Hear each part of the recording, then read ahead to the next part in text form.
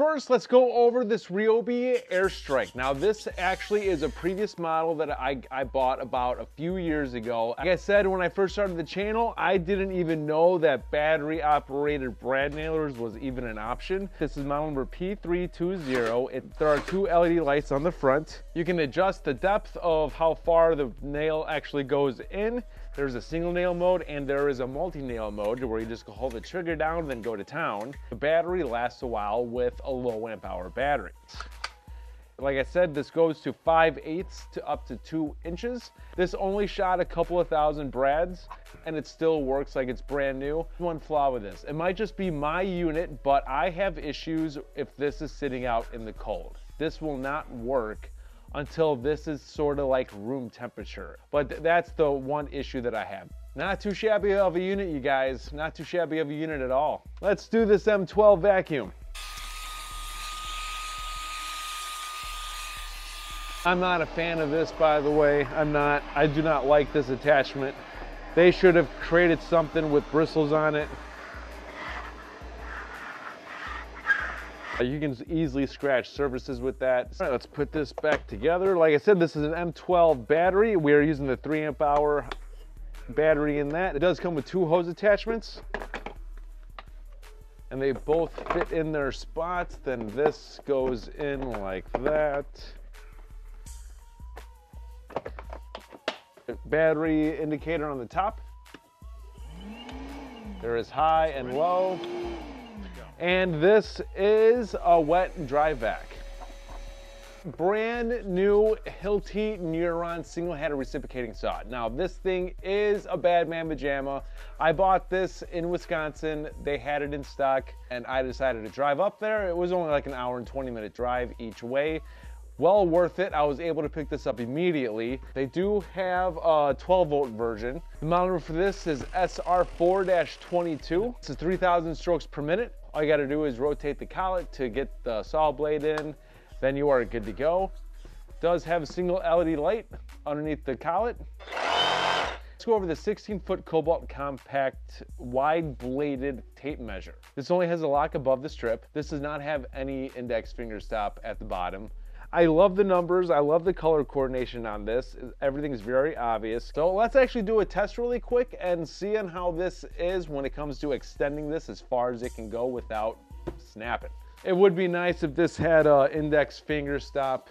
Careful, we got this up to 10, almost 11 feet. Let's see. Oh, there it goes. So let's get this off and let's see if this retracts itself pretty well. Not too shabby. So as I told you guys before, I am gonna be branching out to other stuff besides just power tools. I do want to branch out into painting supplies, and I have a couple of paintbrushes here that I use throughout the years. I did not know that Ace Hardware actually sells Corona. This Trilon and Woodstar Pro brush, these are from Home Depot. But I don't like those. I actually love using Corona brushes.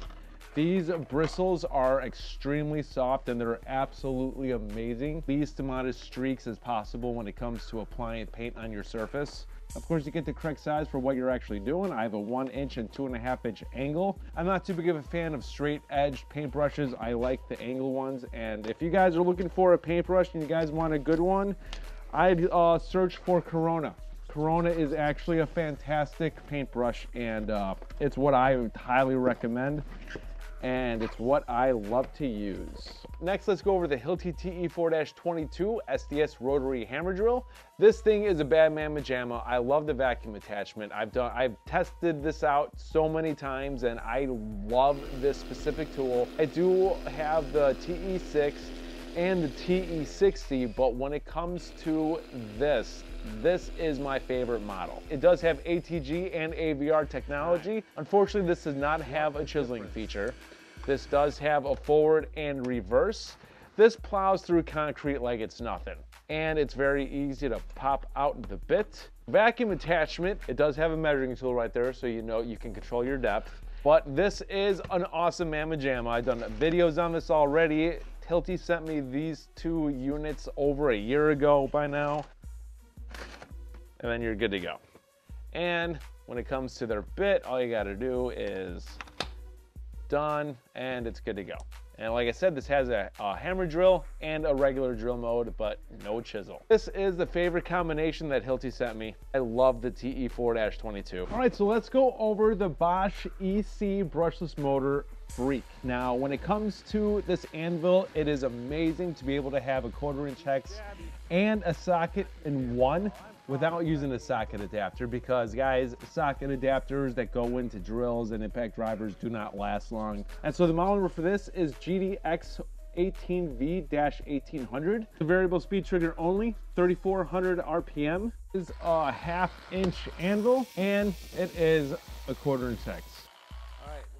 The Bosch line is a good line to get into. They have a lot of tools, but this specific tool will do the trick. So Ryobi announced these lights about 1.5 years ago, and as soon as I saw them, I wanted them. They came in a 2-pack. I think when I bought these were $34 for the 2-pack. Tool only, no battery kit or kit. This is model number P769. This goes up to 400 lumens. There is 3 modes. There's high, medium, and low. And I actually use this to go up in my attic, or if I'm working on the vehicle or boat outside. If it turns nighttime when I'm still working on it, these lights are actually perfect. And I'm glad that Ryobi made this light. Unfortunately, there's one feature it's missing that I wish it had. I wish that this had a USB. This is my regular upload from here on out. I love doing these. I am very energetic. I have so many things to review and so many things to point out. It's awesome. That's pretty much it, guys. I hope you found this video helpful and entertaining. Please like this video. Please hit the bell button to be notified of future videos, and please subscribe to the channel. This is Dave Nicholas. Thank you for tuning in. I'll see you guys next time.